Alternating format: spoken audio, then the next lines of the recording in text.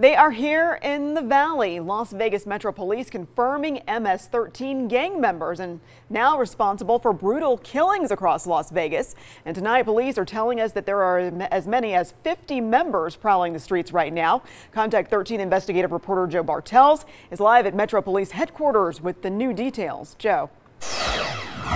Yeah, Carla, Las Vegas police say that these guys involved in 10 gruesome murders around the valley were extremely violent and dangerous. But today, police telling us they feel they have a handle on the MS-13 gang problem.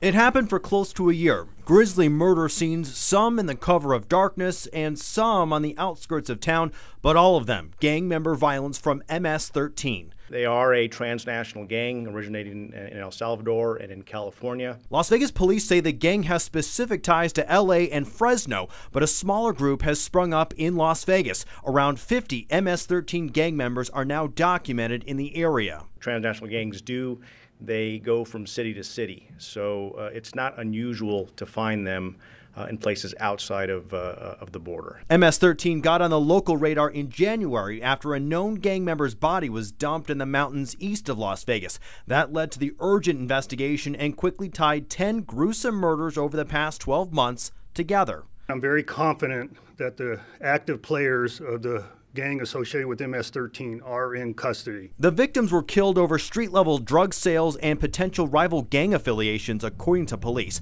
5 suspects ranging in age from 17 to 24 are now held on federal immigration violations, but that's just the start. Kidnapping, assault with intent to commit murder, first-degree murder, use of a firearm resulting in death, crimes occurring on federal land.